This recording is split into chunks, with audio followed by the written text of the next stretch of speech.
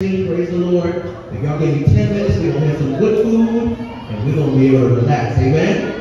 Amen. So real quick, can someone get me Isaiah 43 and 19? Real quick.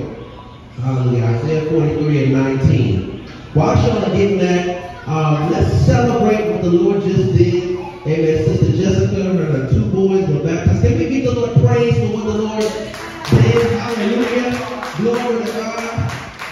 Y'all know the devil is showing down. Hallelujah. But it happened anyway. Glory to God. Amen. I give God praise for that. It was such a beautiful ceremony. Amen. I want to thank God for her family that's here. Amen. I want to thank God for her aunt. Amen. Hallelujah. I want to thank God for each and every one of you guys that's in this place. How many of you could have been anywhere else? But you said, I was glad that they said unto me, let us what?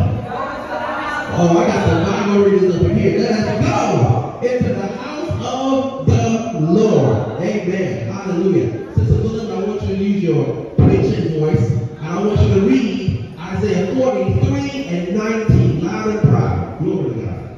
See, I'm doing a new thing. Uh-huh. God is raised up. Do you not perceive it? Come on. I am making a way in the wilderness. Yes. Streams in the wasteland. Yeah. Somebody turn to them and say, get ready for the new. Okay, somebody got a church now. Somebody say, get ready for a new. I feel like it's proclamation for somebody up in this room right now. Who's God speaking to already? Come on, I need you to wave your hands. Don't be like, hey, listen, we got time to play. Glory to God. Get ready for the new. Glory to God. You think I'm talking about a new car? Yeah, that too. Yeah, you think I'm talking about a new house? Yeah, that too. But what I'm really talking about is a new anointing and a new relationship with God. How many of you say, I know I need more from God?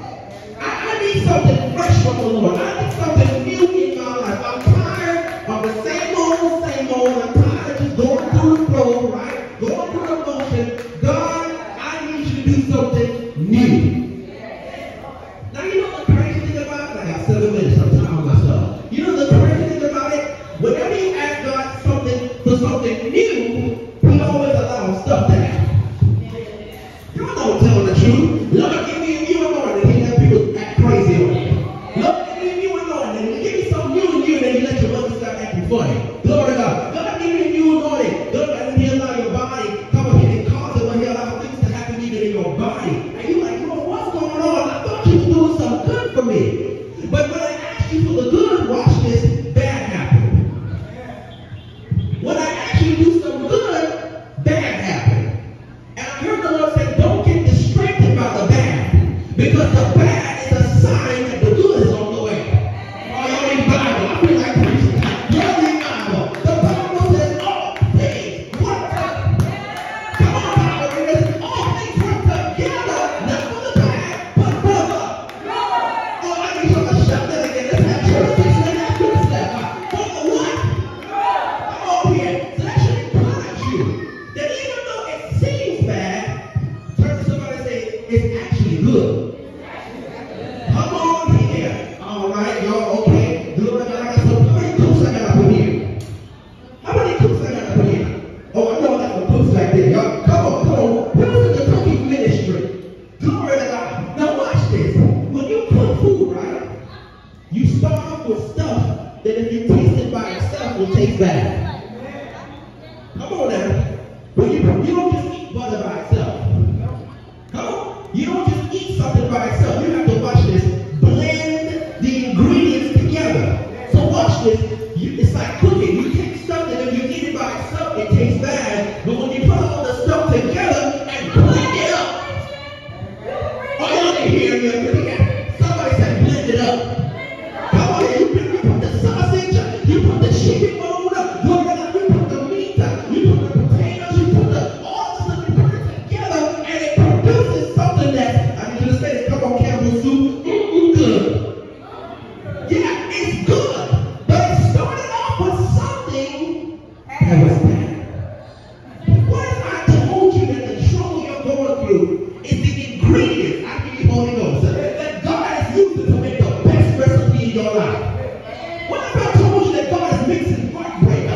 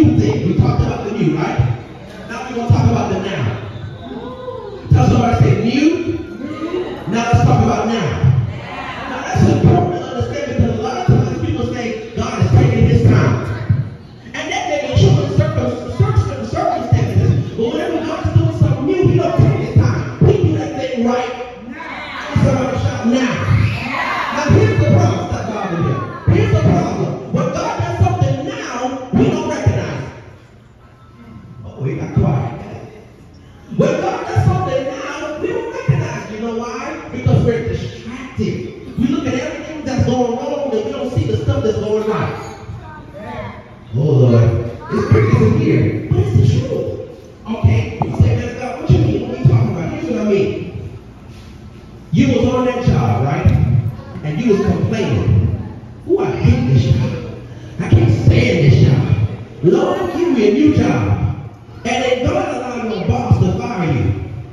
And you're so mad about being fired that you don't realize that God just brought a new now in your life. And He's about to set you up with your own business. He's about to set you up with a new job. You're so worried about what happened before that you don't even see what God's going to do now.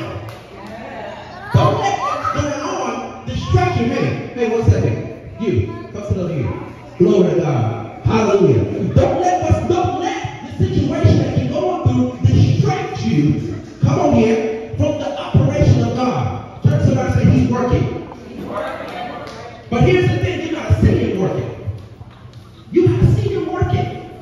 You know what you talking about? 2 minutes left. What you talking about?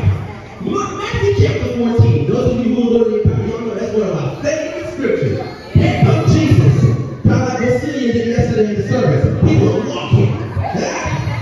He was walking on that what? Oh, you gotta walk. He was walking on that water. He was walking on that water, but nobody ever paid attention to what time he was doing. He wasn't doing it when it was bright and sunny. He was doing it when it was dark. Don't allow the darkness to make you see the darkness, but don't see God walking. God is saying, I'm walking right up in the middle of your darkness. I'm doing something right up in what looks like it's dark. Because the Bible says weeping on a wrong line. I heard from a preacher. Glory to God. Weeping may endure for a night, but joy comes in the morning. Here's the thing. We think morning is the sunrise.